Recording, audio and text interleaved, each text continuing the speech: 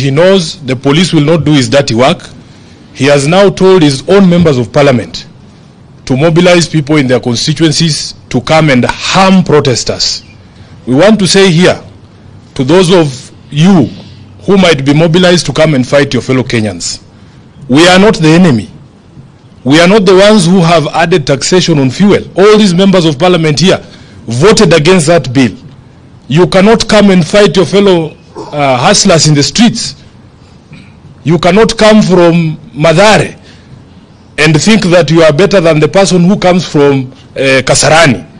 If Kenyans are sleeping hungry because of the price of food, the hustlers are sleeping hungry and members of Azimio are also sleeping hungry. For a president to convene a meeting where he sets his own people against each other, I think we have never come to such a law in this country. And we must condemn it in the strongest words possible.